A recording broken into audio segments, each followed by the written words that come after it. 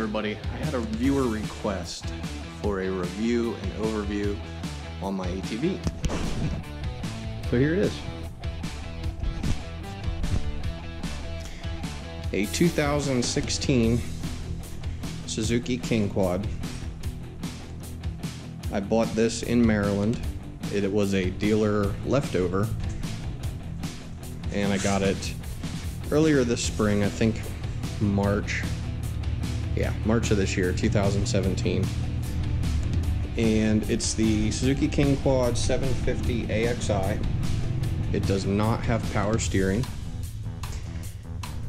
When I bought it, it had 10 hours, I believe, on it and 20 miles. Dealership said it was a demo used on the lot, and the price I got it for was $49.99. Brand new. They're just a hair close to $7,000, so I got it basically $2,000 off. So far,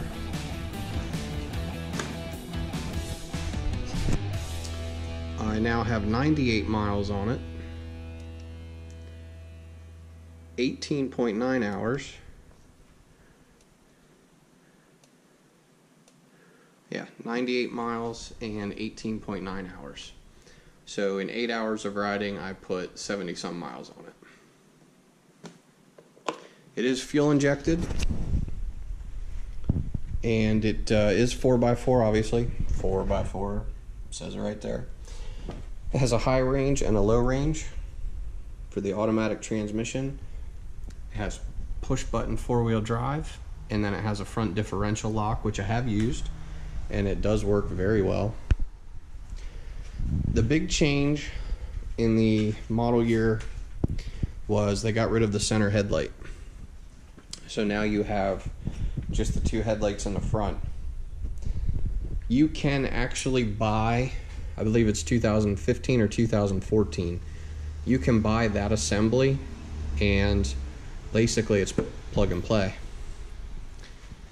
So that was one way they said that they could keep the cost down, was by eliminating a light. Okay, I don't really know that it was that expensive to keep the cost down to begin with, but whatever. It does have a 12-volt cigarette lighter style outlet. It does have a dry storage pocket, which is where I keep my documents.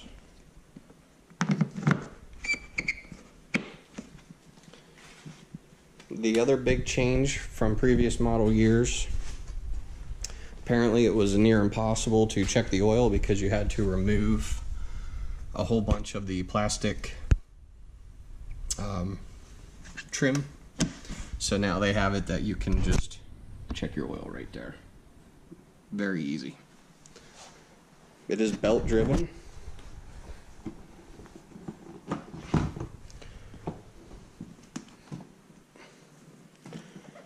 Under the seat here, apparently I have that off for the battery tender. Apparently there is pre-existing connections for a winch. I haven't seen where, but my understanding is when you run the wires for a winch, there's supposed to be a place where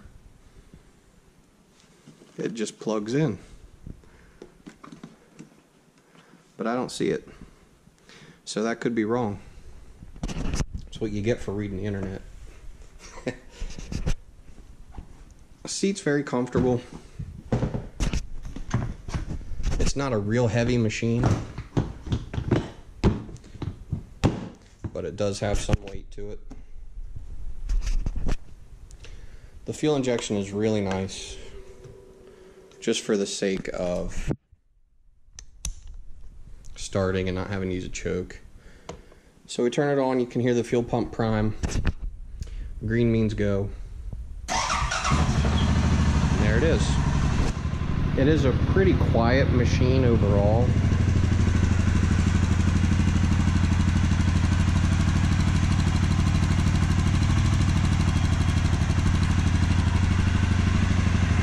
But it has to be for the environmental protection regulations. Here's how you turn your headlights on. There's low beams. There's high beams.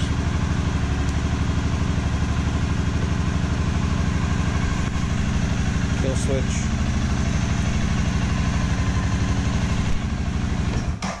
Turn that off so I can talk.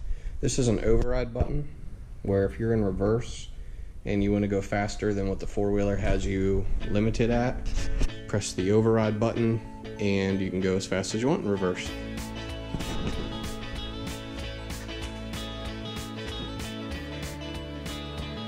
I do not have any of the front bumpers on it. I do not have a winch on it yet. I do not have a snowplow for it. Basically, I bought it just to go ride the trails. Now, I should definitely have a winch because that's a no-brainer. If you're gonna go ride trails, you need to have a winch. I mean, what if someone else was stuck and you're there? Well, I can't help you because I don't have a winch. Up here is where you check your coolant. That gives you access to the radiator cap. And then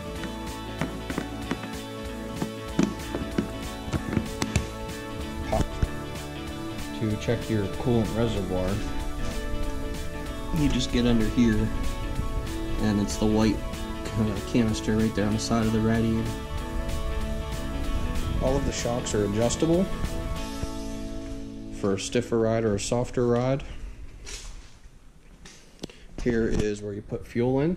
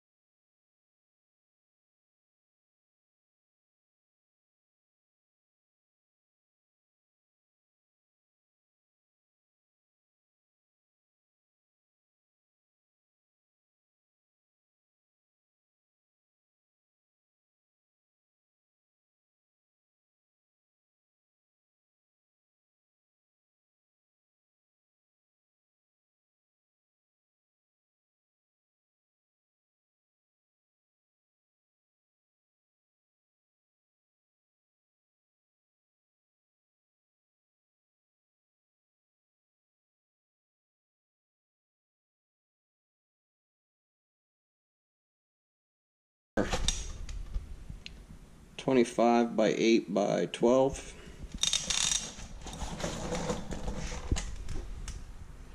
And the rears are somewhere.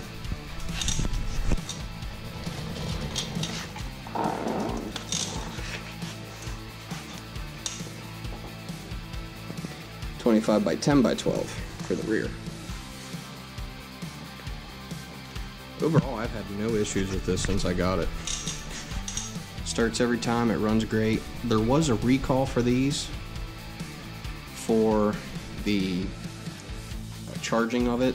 Apparently the stator, however you say that, which is basically an alternator on ATVs and motorcycles, did not put out enough voltage to properly charge the battery. So people would be out riding, it would shut off and they wouldn't be able to start it. That was a recall issued February of this year, I believe, maybe even January, for the 2016 model. And mine was already taken care of before I bought it. You can see here it's very easy to mount the winch plate. The tabs are already there for the bolts. You can buy aftermarket power steering for these and retrofit it. I just don't think it's worth it.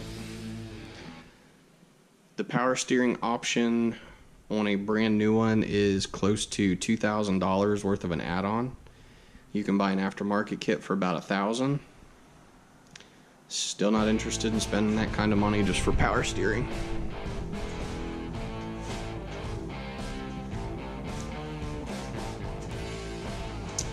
So yeah, this is it. 2016 Suzuki KingQuad 750 AXI 4x4.